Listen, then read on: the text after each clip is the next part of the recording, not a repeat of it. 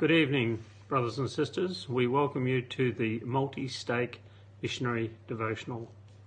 My name is Colin Clements and I've been asked to conduct this meeting. We welcome President Ellis, the Marion Stake President who presides at this meeting, and any other leaders who are viewing this devotional. We welcome also President Marquis, the Australia Adelaide Mission President, and we will hear from him later in the program. The opening hymn is High on the Mountain Top, and the opening prayer will be offered by Tiankum Varco of the Marion Ward.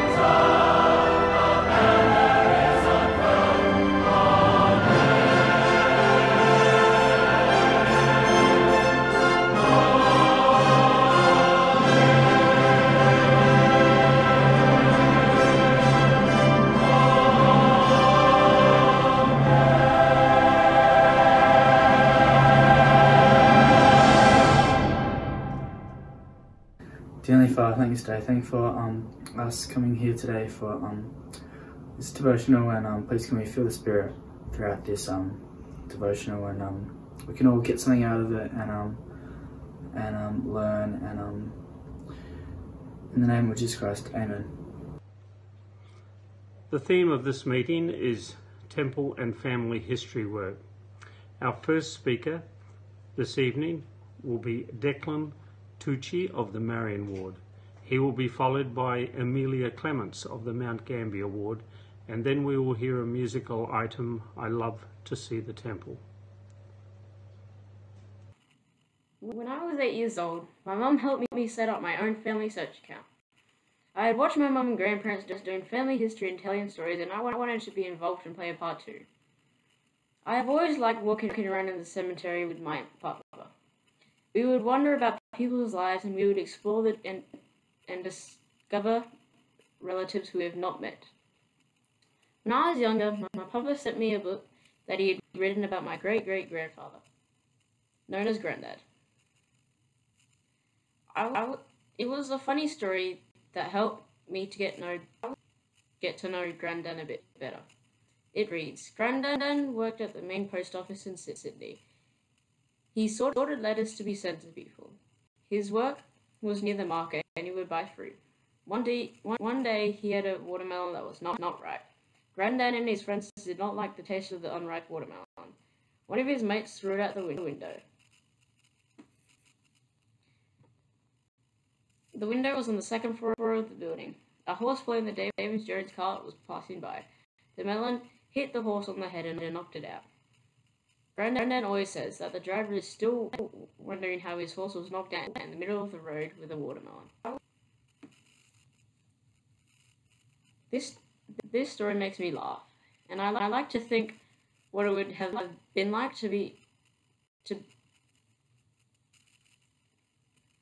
with Granddad.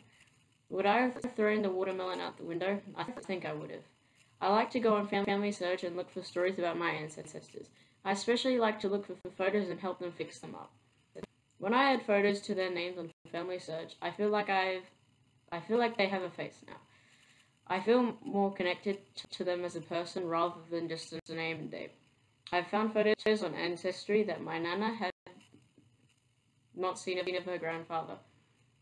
It makes me feel happy to be able to make that personal connection.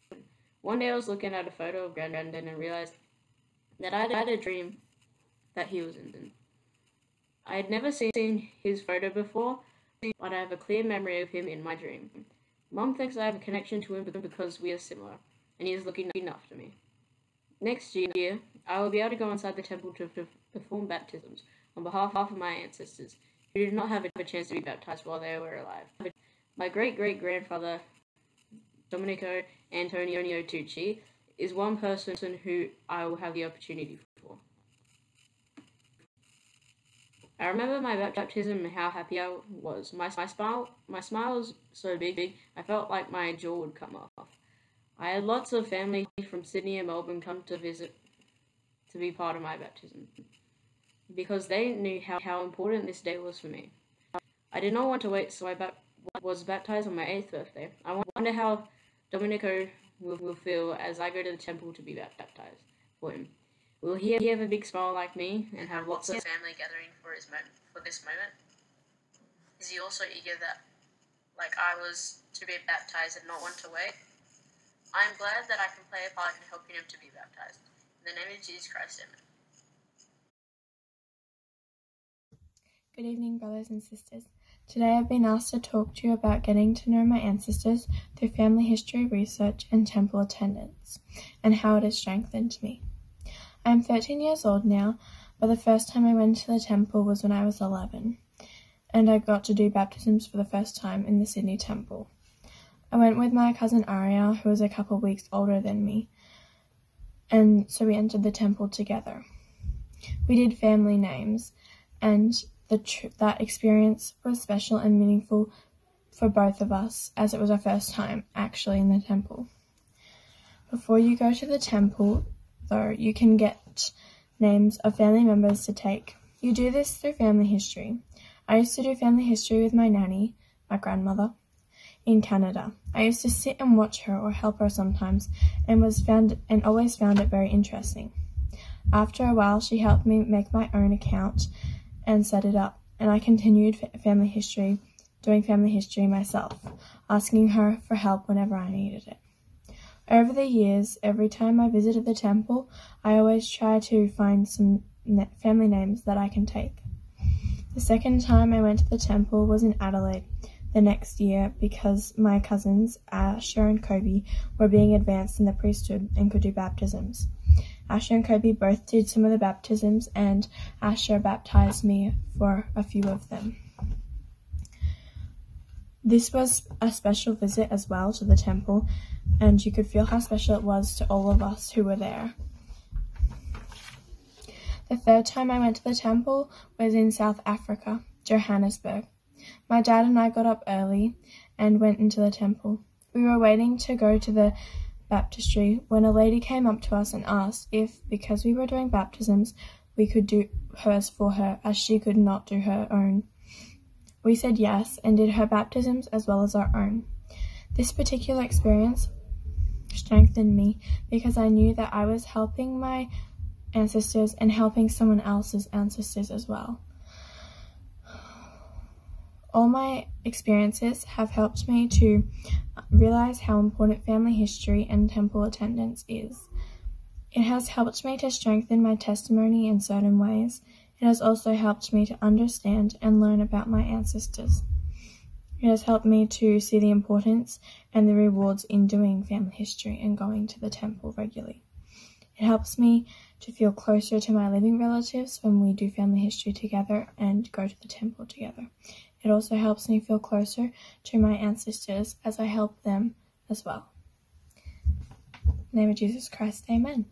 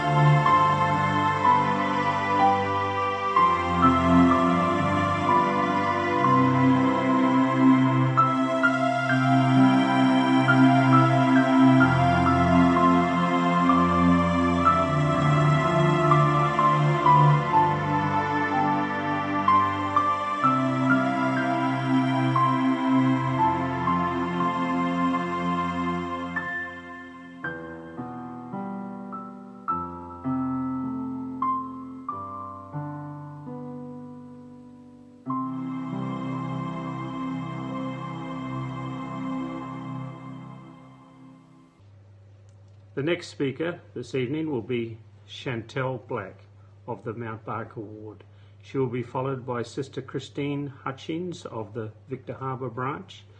Following Sister Hutchins, we will view a video presentation by Elders Bednar and Razban.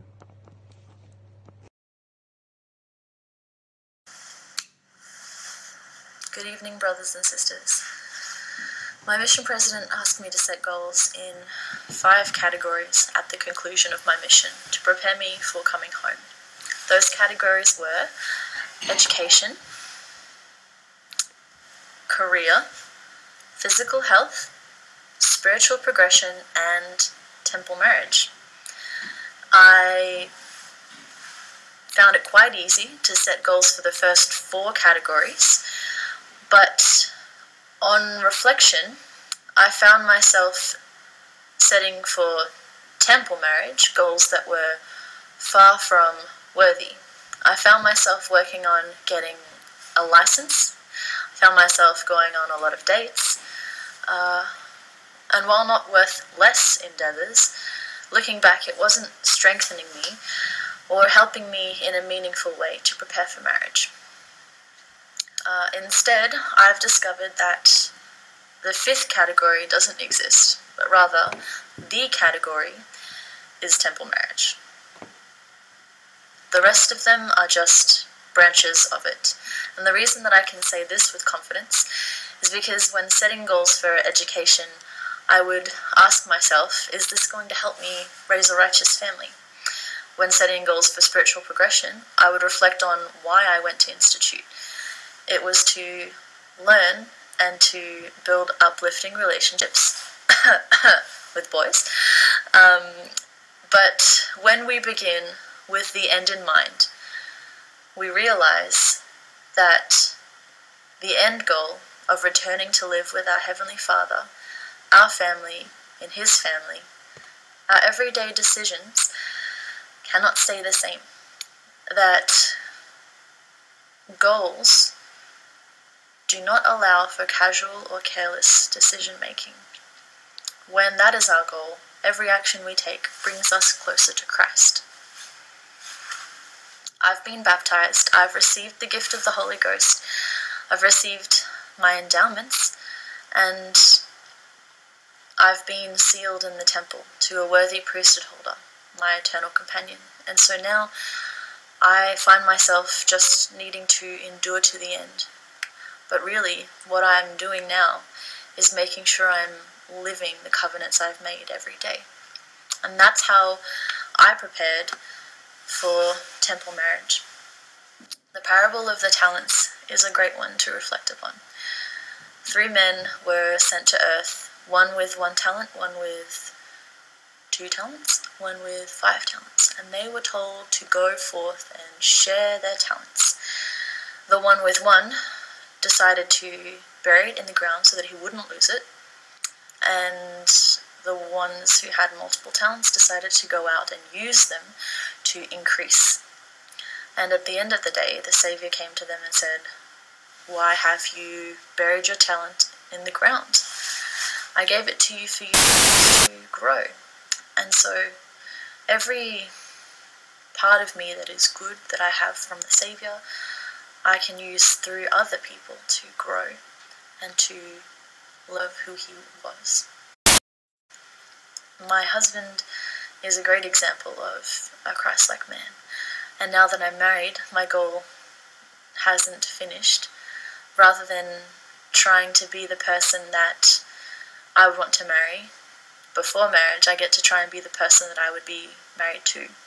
So if I want my husband to be loving and supportive, then it's my job to be loving and supportive. If I want him to help me keep a clean house, then I have to help us keep a clean house, and so forth. It's daily improvement. It's knowing that the efforts we put forth are meaningful. In Galatians chapter 6 verse 9, it says, "And let us not weary in well-doing, for in due season we shall reap if we faint not." So for all of you YSA who are still in effort, hoping to get married, make it a daily decision to be your best self, to improve, because when we are well-doing, if we stay not weary, then we shall reap. And it's definitely not going to help you go out and get married in a week or in a month, because the timing's still very much up to the Lord. But be ready for it by being your best self today, by being the person you would want to marry. I just want to finish by sharing a quote by Jeffrey R. Holland. He said, God doesn't care nearly as much about where you have been as he does about where you are and, with his help, where you are willing to go. And I'd like to share my testimony that Jesus Christ will help us to achieve our righteous endeavors. I love him, and I say this in his name, in the name of Jesus Christ. Amen.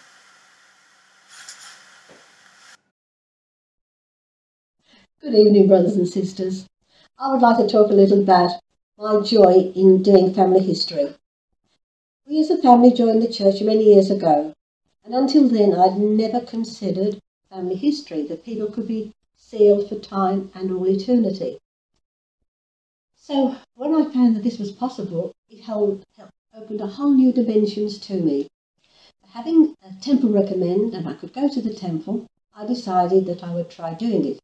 As sometimes it takes months, weeks, years in fact, to find the family that is needed and all the information.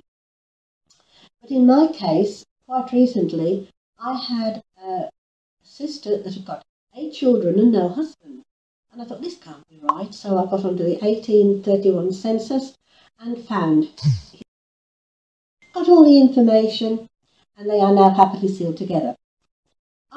With that, I have a paternal grandmother who I love very dearly. And she died at the age of 103. Her husband had died a few years earlier, and so I thought I'd seal them together. I did, and she let me know, I know in certain terms, that this is what she wanted, and she was happy. But no, it didn't end there. She has, or they had, 5 sons and 2 daughters, and she wanted me to seal each one of her children to them as a family. So bit by bit I found the information, and each time I sealed one, she let me know that she was happy. But she kept pushing me, they weren't all done. And then my father was the last to die, and I sealed him to her. Her family was complete, and she was happy. So I thought, well, I may as well join my father and my mother together for time and all eternity. I did this, and I had confirmation very strongly that this is what they wanted.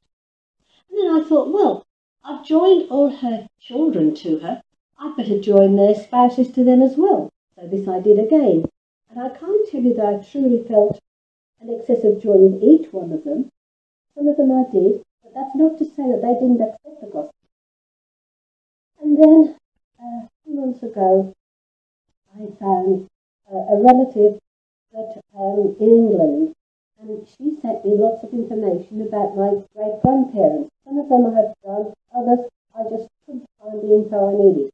She sent it, I got it, and all together with that was plenty of photographs. I was just so thrilled to have all this work to do. And then 2 weeks ago, on my husband's side, on the Hutchins side, I had a lot of photographs come through from the Hutchinses, work I had done, but the memorabilia I needed. So, brothers and sisters, this is a really worthy thing to do. I am so interested and happy and joyful to do this work. I go to the temple, with my names and my cards all ready to do. Now, if for any reason you don't have a temple recommenders yet, but you have names to be done, then please give them to people that do have, and they will take them to the temple for you.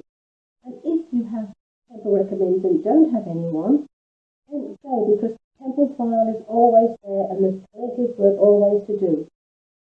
Brothers and sisters, this is the only church where to Jesus Christ of Latter-day Saints on the earth this day.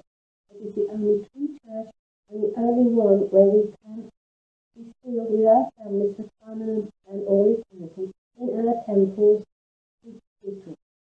And I say this most humbly in the name of Jesus Christ. Amen. Thank you for your interest in temples. Members of the Church of Jesus Christ of Latter-day Saints declare that a temple is literally a house of the Lord. Each temple is a holy sanctuary in which sacred ceremonies and ordinances of the gospel are performed by and for the living and also in behalf of the dead. The church builds temples all over the world. You may have seen one in your community. They are beautiful, holy houses of the Lord. We build temples so our faithful members can visit often and receive the most sacred ordinances of our faith. Before our temples are dedicated for their sacred purpose, the public is invited to see the beauty of the temple and learn about the commitments we make there with God. I invite you now to enjoy this video and see inside one of our temples. In this recording made in the Rome, Italy temple, you will hear from two apostles of the Lord about promises devout members make there to become better people by following our Lord and Savior, Jesus Christ.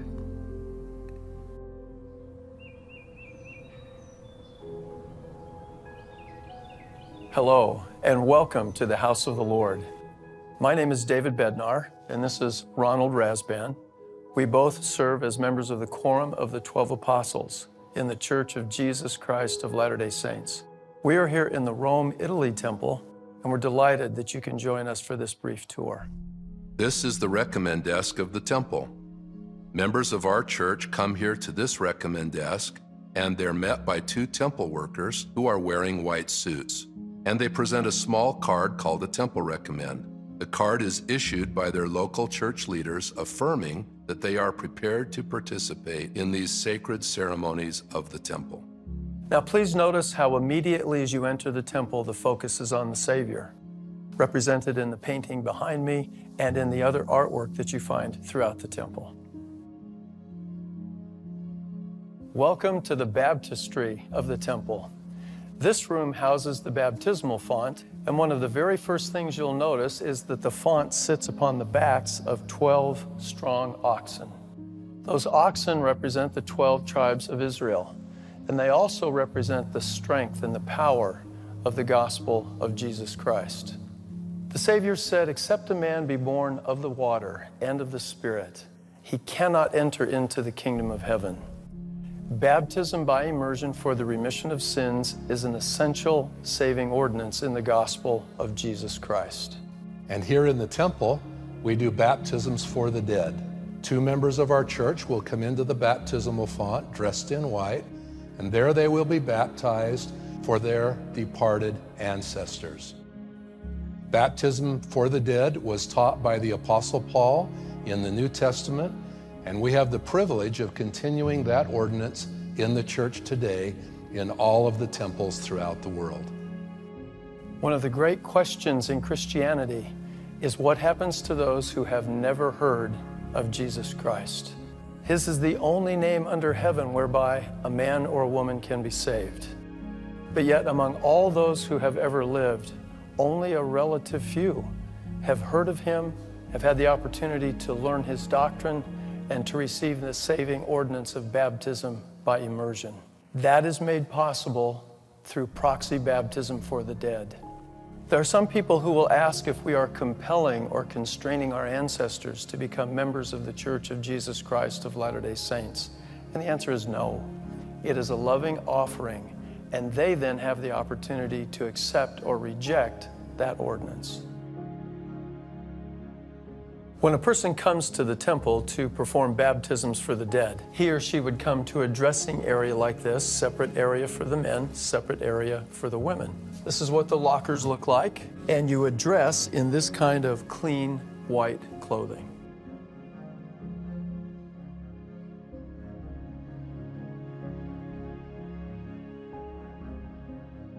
An ordinance is a sacred religious ceremony.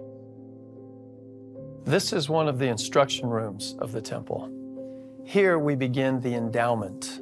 The word endowment represents a gift of light and of power to those who come here and receive this sacred instruction and honor their commitments. In this instruction room, we learn about the plan of happiness, and we learn about God's purpose for us here in mortality. We're also able to make special covenants with the Lord about our journey throughout life. A covenant is a pledge, a promise, and a commitment to God. And here, as a part of the endowment, we pledge that we will obey God's commandments, that we will be selfless, that we will live clean, pure, and chaste lives, and that we will develop and dedicate ourselves to God's holy purposes.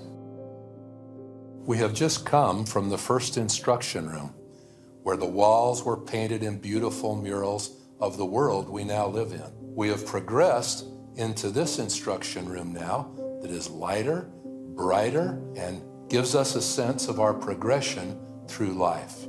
That progression is made possible because of honoring the covenants that we entered into in the previous instruction room. You'll notice that there's also an altar in this room.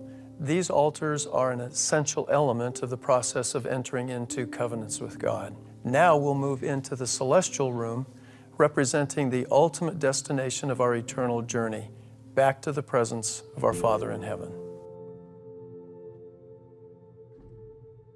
The celestial room of the temple is a representation of our heavenly home, the ultimate destination of our mortal journey. The celestial room is also a place of personal, private prayer, reflection, and meditation.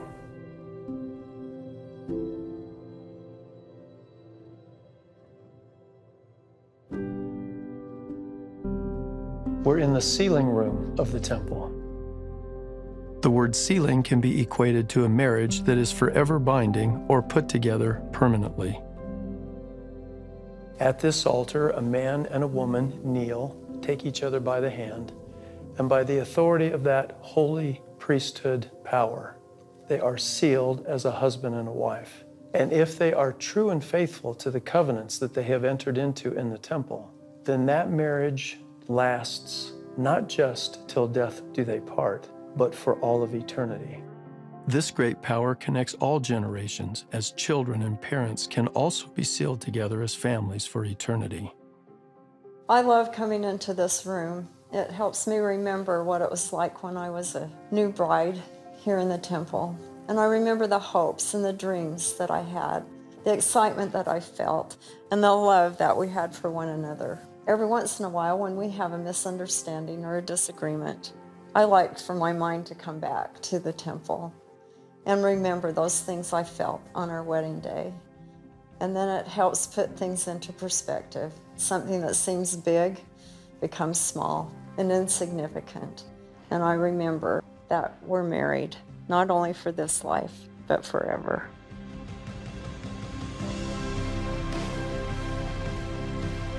All that we have discussed today, all that we have attempted to show you, is focused on Christ. And because of Him and His atoning sacrifice, the work that is performed in the holy temples endures now and throughout all of eternity. With all the energy of my soul, I declare His living reality, His divinity as our Savior, and I do so joyfully in the sacred name of the Lord Jesus Christ. Amen.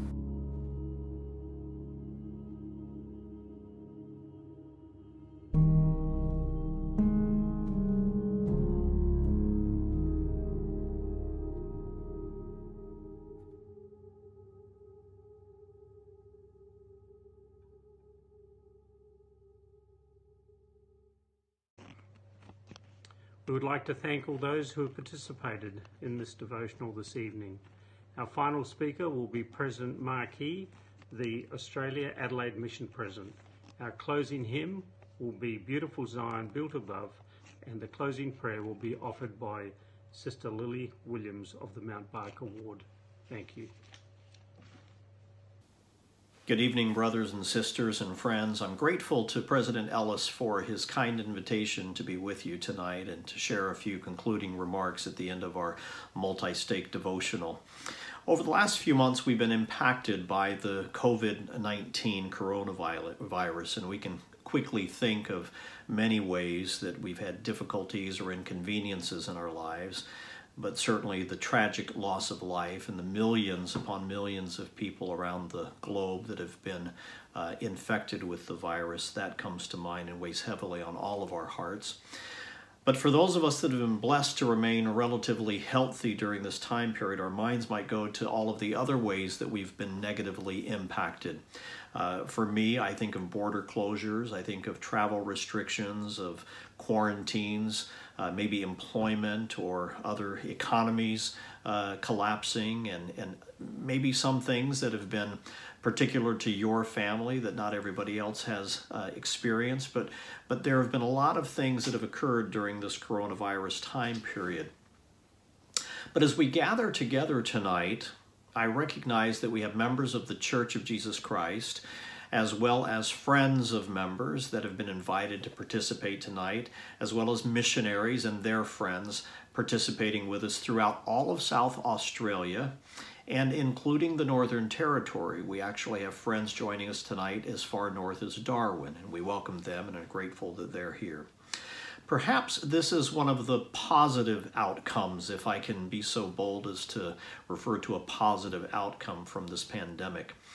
And that's that we have become expert at learning how to connect to one another via technology. Just a few months ago, many of us had never even heard of Zoom. We maybe had heard of Facebook Messenger or Skype, but even those of us that had heard of these technologies really didn't know how to use them all that effectively. But today, because of the pandemic, we've become expert at learning how to connect, just as we're doing tonight, with people across the continent, across the city, maybe across our families, and in our case, with Sister Marquis and I, across the world as we communicate with our children and our grandchildren. It's become so commonplace, in fact, that we're becoming somewhat of technological experts when it comes to connecting with one another. So as I think about what we're talking about tonight in our devotional, I see a parallel to what's happening during the pandemic. This idea of using technologies to connect with one another, it's very similar that as we are learning to do family history research, that we're connecting through technology from generation to generation with our ancestors. Indeed, what used to be done with a paper and pencil is now being done through the technology of a mouse and a computer. We all know that family history is a way of connecting generations together. We've talked about that tonight. We invite you to learn more about how you can set up your own free account if you don't already have one, accessing the world's largest database of names and genealogical records. It's called Family Search. It's owned by the church. It contains billions and billions of records, and it's free of charge. And if you don't already have your own account, we invite you to reach out to whoever invited you, or reach out to another member of the church if you're already a member. And we have volunteers that are ready to help you, that this is what they do. They love genealogical and family history research, and they would love to help you. But for the next few minutes, as I conclude my remarks with our devotional this evening, I'd like to talk to you not so much about how to do family history, but to continue the theme of why. Why is this so important to us as members of the Church of Jesus Christ? In the simplest of terms, it's because of our strong faith in the eternal nature of families. We do believe that families are forever. We believe that families can be forever when we're sealed together, sealed to one another in special temple ceremonies through ordinances. For those living in South Australia and the Northern Territory, we've been blessed to have one of these temples right here in Adelaide, and 4 other temples spread throughout the continent in the major population centers of Australia. It's in these temples where sacred ceremonies are conducted, where families are connected for the eternities. Not only are ceremonies or ordinances performed in these temples for those of us that are living, but we can also perform these ordinances on behalf of our ancestors who have passed on prior to us. For this reason, we're encouraged to research our family histories, to find those that are lost, and to learn more about our ancestors and their lives. We do not believe that life ends at death, but rather that through the atonement and the resurrection of our Savior, Jesus Christ, and through our Heavenly Father in His great plan of happiness, His plan of salvation for each of His children, that the family unit will continue beyond the grave. In addition to temple ordinances, family history research also fulfills the last prophecy in the Old Testament. the prophet Malachi at the very end of your Old Testament, the very last verses at the very end. In chapter 4 of Malachi, verses 5 and 6, he said, and I quote, "Behold, I will send you Elijah the prophet before the coming of the great and dreadful day of the Lord. And he shall turn the heart of the fathers to the children, and the heart of the children to their fathers." Knowing about one's ancestors, it strengthens this connection between generations, both past and future. I'm reminded of a quote from the author Alex Haley. Some of you may remember of his best-selling book titled Roots and the subsequent television series that came out in the 1970s. In this book, Alex Haley, he told the story of one of his ancestors, a gentleman by the name of Kunta Kinte, who was in the 18th century an African from Africa, and he was sold into slavery and then transported to the United States. And this research that Mr. Haley did about his ancestors, it followed the life of Kunta Kinte and his descendants all the way down to Alex Haley. At the end of this journey, this process that Mr. Haley went through of doing this genealogical research, he said something, and I'll quote this, it was profound. He said, "In all of us, there is a hunger, marrow deep, to know our heritage, to know who we are and where we have come from. Without this enriching knowledge, there is a hollow yearning. No matter what our attainments in life, there is still a vacuum, an emptiness, and the most disquieting loneliness." In reality, though, I think what Mr. Haley discovered was the fulfillment of the promise of Malachi's prophecy, that the hearts of the fathers would turn to the children, and that the hearts of the children would turn to their fathers. Brothers and sisters, I testify to you in closing tonight that Jesus Christ lives, that we have a loving Heavenly Father. We are His children. There is purpose in our life, and He has a plan for each of us, even a great plan of happiness that includes eternal families. You can learn more about this plan of happiness of which we teach in the Book of Mormon, or by talking to the missionaries or to the member of the church that invited you here tonight. I truly cannot think of anything that I would wish for more than to be sealed, to be bound and bonded to my sweet bride, and to our children and our grandchildren and our parents and our grandparents for time and all eternity. Nothing could be sweeter. My prayer is that you will experience this same yearning of which we've spoken of tonight, that Alex Haley spoke of, and that the prophet Malachi prophesied of, and that your heart will turn. And I share these thoughts with you in the name of Jesus Christ. Amen.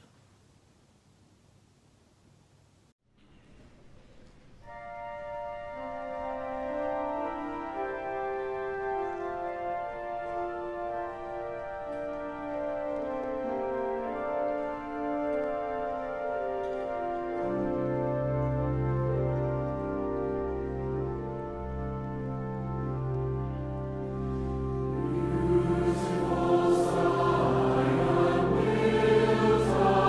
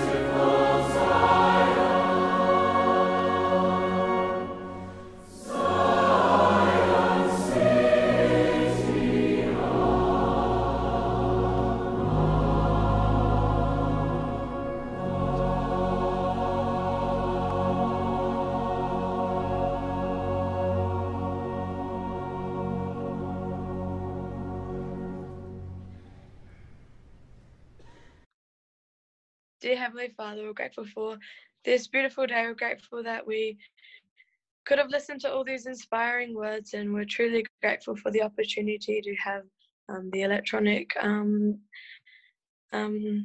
capabilities to have this devotional, multi-stake devotional. Heavenly Father, we're truly grateful for all the wonderful speakers, and please bless them for the efforts that they have put in. Heavenly Father, please help us as we go throughout. Remember family history and the blessing of temples, that we may be able to imply it in our lives and teach others about it. Heavenly Father, we love them. We're so grateful for the gospel, and we're grateful for the safety of Adelaide and at this time, and grateful for all the preparation that has gone into this. And we're truly grateful for everyone that has attended, and we love them. We're truly grateful for all our leaders and the prophet, and we say these things in the name of our Son, Jesus Christ. Amen.